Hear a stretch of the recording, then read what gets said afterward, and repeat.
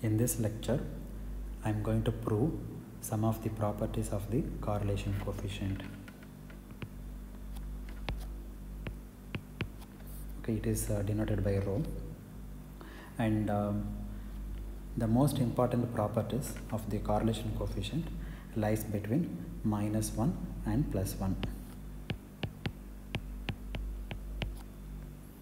Okay, so the correlation coefficient is defined as the expected value of x minus e of x divided by its standard deviation sigma x times y minus e of y divided by its standard deviation sigma y.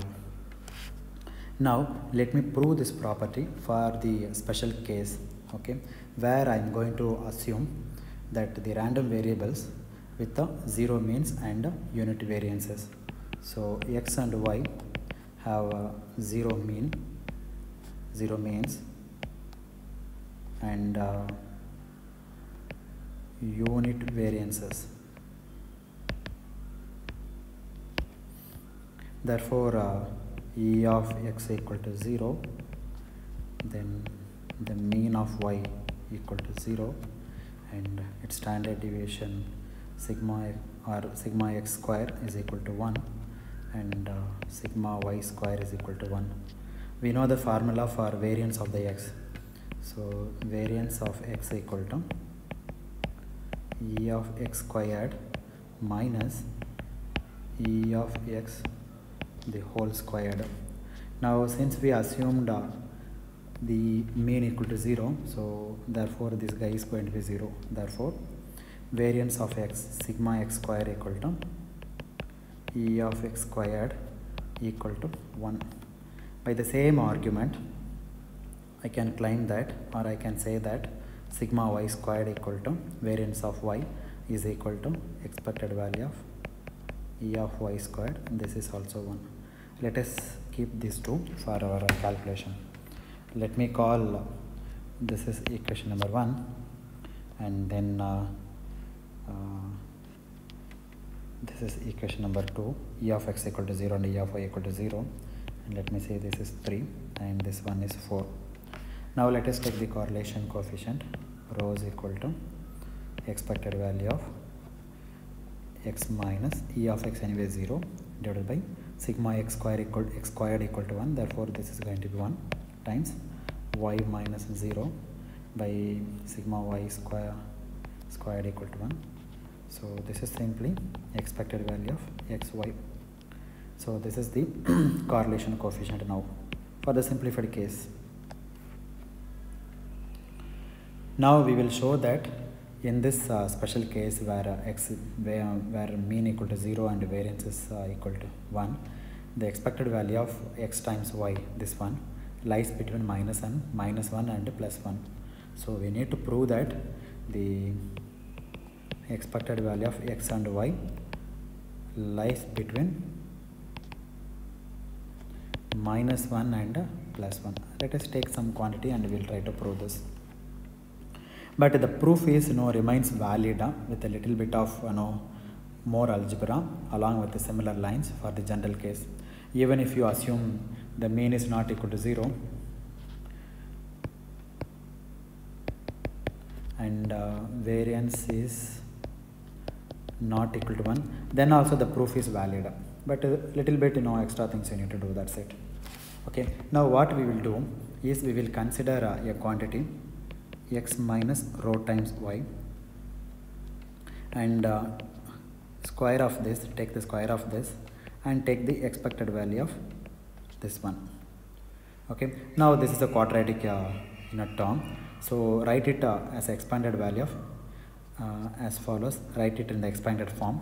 Therefore this is, see, to prove that I am considering this quantity x minus rho times y, I am taking this quantity and I am squaring it, and then I am taking the expected value. So then expand the quadratic term because it is x minus rho y squared, so x squared plus rho squared times y squared minus 2 times rho times x and y.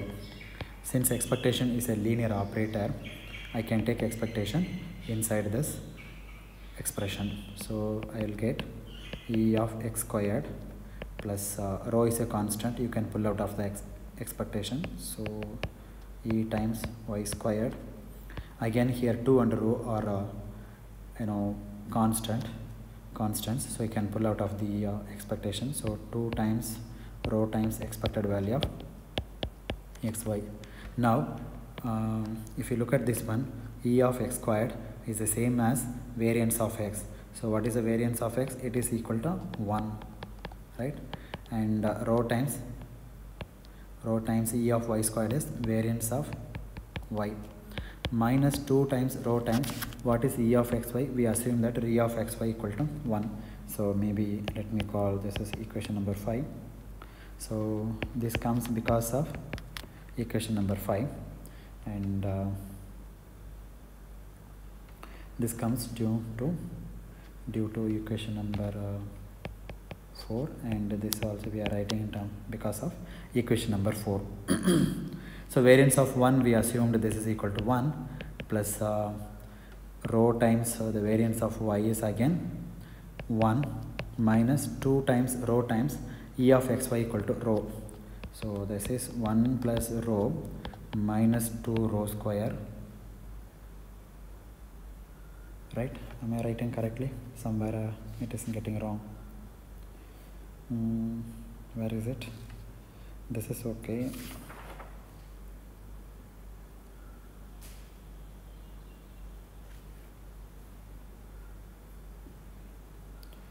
Yeah, I'm sorry, here this square I measured it, so this is squared and this is also squared. Now it is correct. So this is 1 minus rho squared. Okay, so the left hand side what we have is expected value of x minus rho times y whole squared is equal to this expression. Now if you notice here that this expectation of a non-negative random variable. Okay, so this is the expectation of the non-negative random variable y. X minus rho y is a random variable. X minus rho times y whole squared is a non-negative random variable. Okay, if you take expectation of a non-negative random variable, you will get a non-negative value. So x minus rho times y the whole square. So you are taking the expectation of a non-negative random variable. So the answer is going to be a non-negative number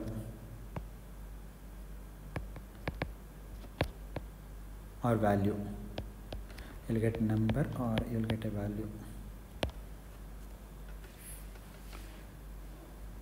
So therefore 1 minus rho square must be non-negative. It should be greater than or equal to 0. Therefore the right hand side should be non-negative. That is why I put 1 minus rho square is greater than or equal to 0, right? Because x minus rho times y the whole square is a non-negative random variable. We are taking the expectation of a non-negative random variable, so you will end up with a non-negative value, and that non-negative value is going to be 1 minus rho square. If you look at the right hand side, you are getting a non-negative value. Therefore, so this 1 minus rho square is going to be greater than or equal to 0. Okay, so now rearrange this equation. So rho squared is less than or equal to 1 because of the minus sign, and therefore this implies that the rho lies between minus 1 less than or equal to rho less than or equal to 1.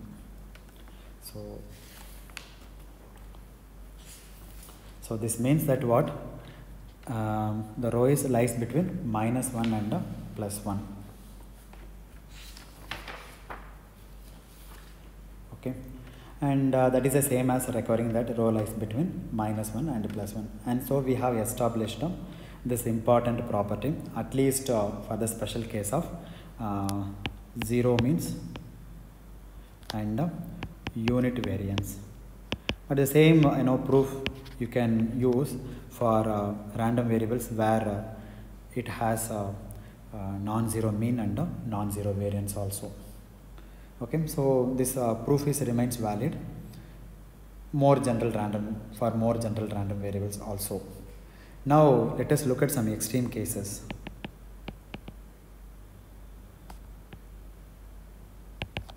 So what is the extreme case? See here in this what we said, rho is less than or equal to 1. That means it takes maximum value of 1, or it can be less than 1. Similarly, it can take the minimum value of -1. Now let us take this maximum value, extreme values, because it cannot go beyond 1 and it cannot go beyond less than 1, right? So this is called a extreme value. Rho equal to 1 is called extreme value, and rho equal to -1 is called extreme value. So these two are extreme values. Now let us assume the extreme values. That means what? Let us say the mod of rho equal to 1. Instead of writing 2 lines, I can write in a simplified form, rho equal to 1, or I can say rho equal to 1 or rho equal to -1. You can write like this way or in this way, both are same. Okay, you can say mod of rho equal to 1 or rho equal to 1 or rho equal to -1. Both are correct. This also correct, this also correct, but this is a compact way of writing.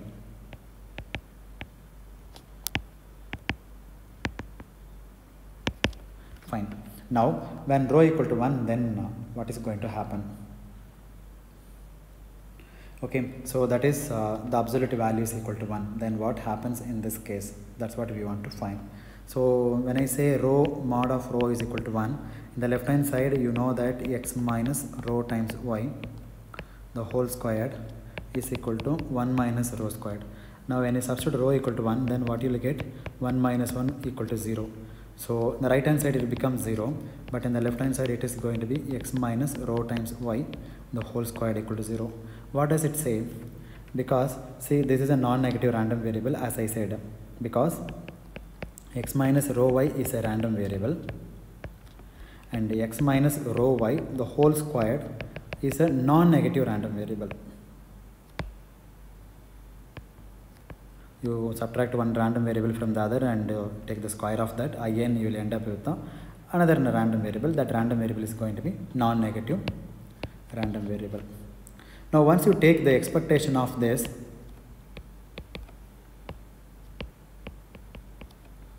once you take the expectation of this,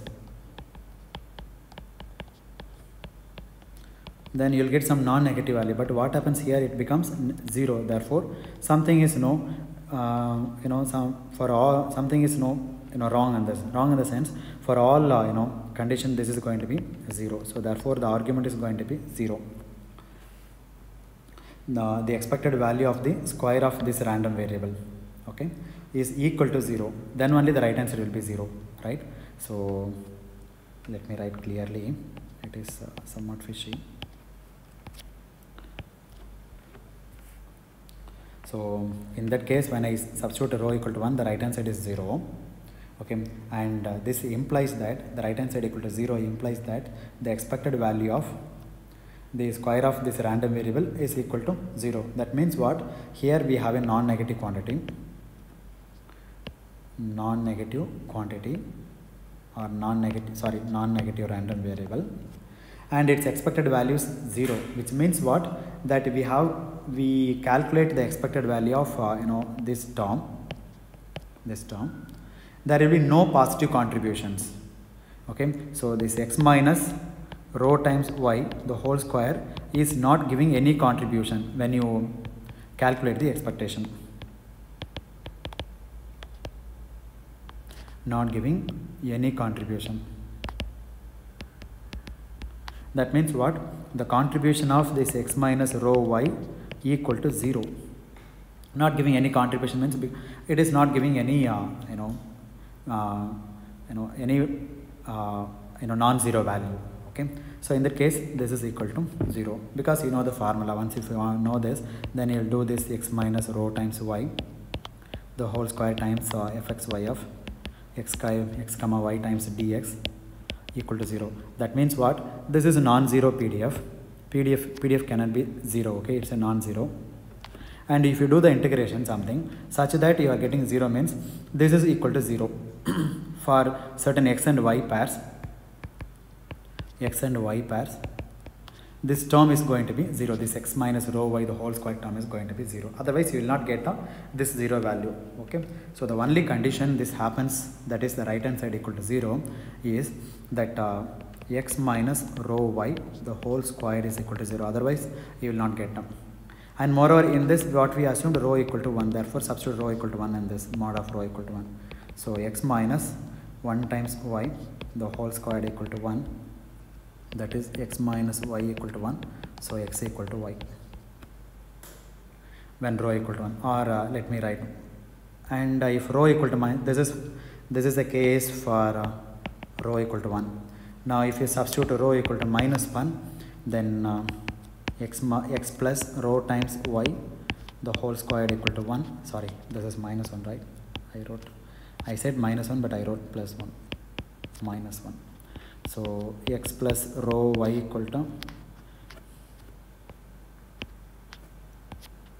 0, this is 0, and here rho equal to plus 1, therefore this is x plus y equal to 1 because of rho equal to, I'm sorry because I'm confusing you. Let me rewrite this one properly.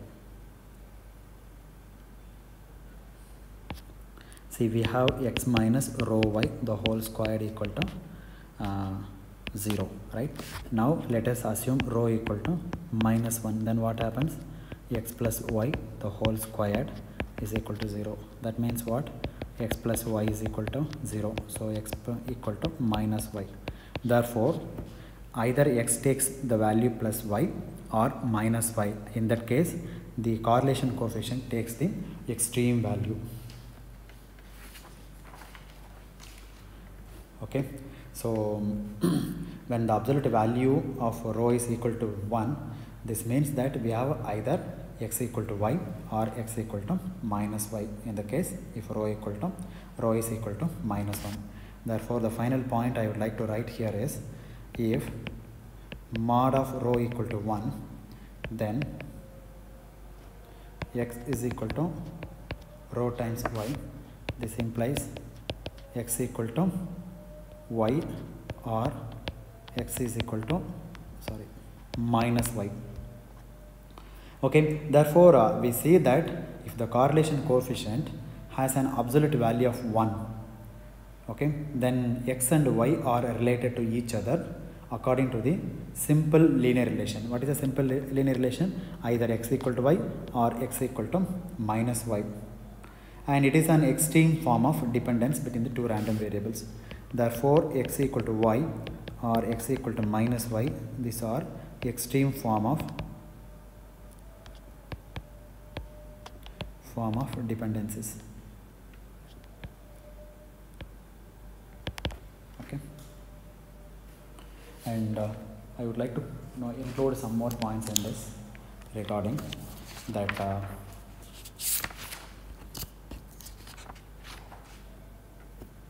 that we know that this correlation coefficient tells us how strongly the two random variables are related, right?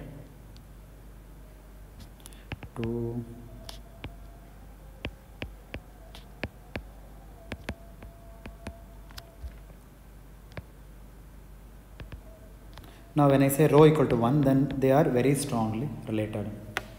That means if you know one random variable, or if you know the value of y, then you can recover the value of x. And conversely, if you know x, let me write down properly. If you know the random variable x, then you can recover, or you can tell us what is the random variable y. Or similarly, if you know y, then you can recover the random variable x. So I want to tell you that how it is related in terms of a scatter plate. Okay, so the case of complete correlation is a case where one random variable is a linear function of the other. That's what we proved now. So linear form x equal to y or x equal to minus y. Okay, so now x equal to y means it looks like this, completely related. I'm sorry. Okay, straight line, or else let me draw like this. So in terms of a scatter plot, this rho equal to 1 would mean that there is a certain line, and that the only possible x comma y pairs that can happen would lie on that line. See, the points will lie exactly on the straight line.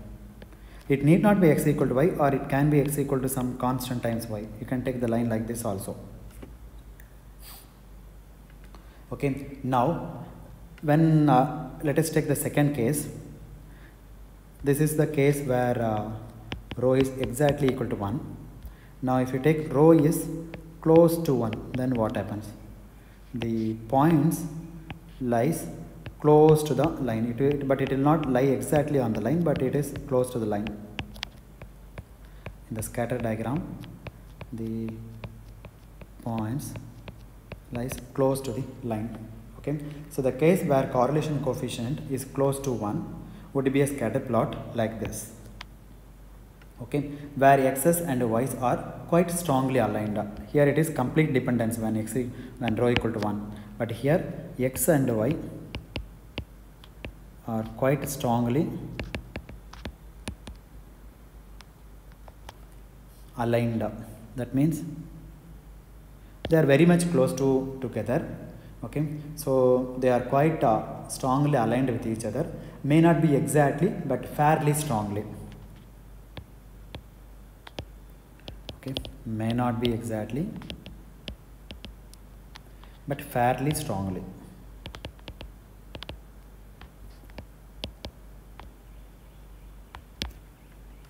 So therefore, this is a case where rho equal to 1. Let me say take a rho equal to like 0.995 or 0.992 like this. You can take very close to 1. In that case, the points lies very close to this line.